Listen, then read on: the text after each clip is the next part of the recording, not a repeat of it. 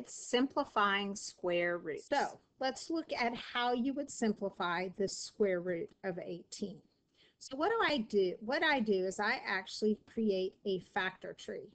Because this is an even number, I just divide it by 2. I make it very simple. 18 divided by 2 is 9. Then I take the factor. Well, 2 won't factor because it's prime. The only factors it has is 1 and itself.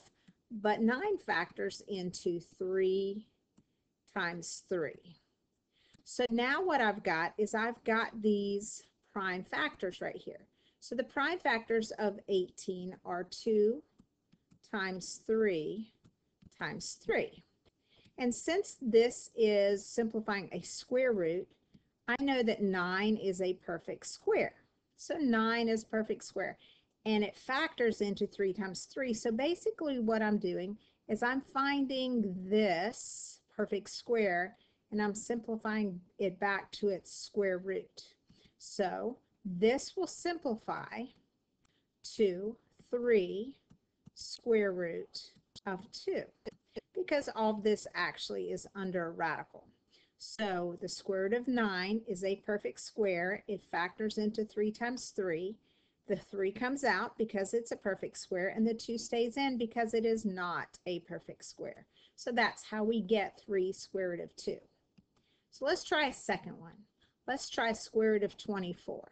So again, it's even. So let's break it down to 2 times 12.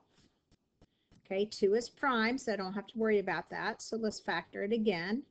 2, because it's even again, times 6. Well, 6 is even. So let's make this 2 times 3. Now, my prime factors, if I write all my factors out, I have 2 times 2 times 2 times 3.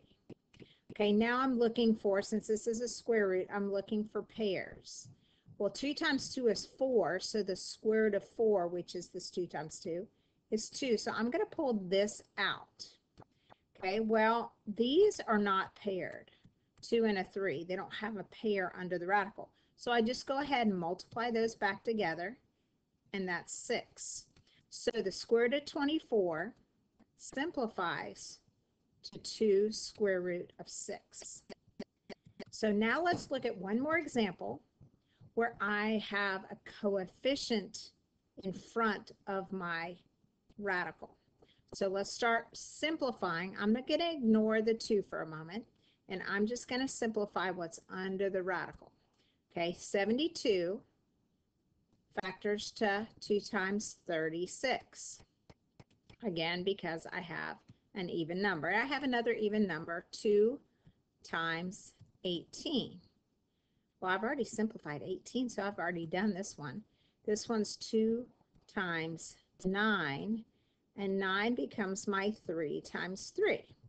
So this diagonal right here is, I'll circle it in blue so you can see my diagonal here. All these are the prime factors for 72. So now I just need to pair them up.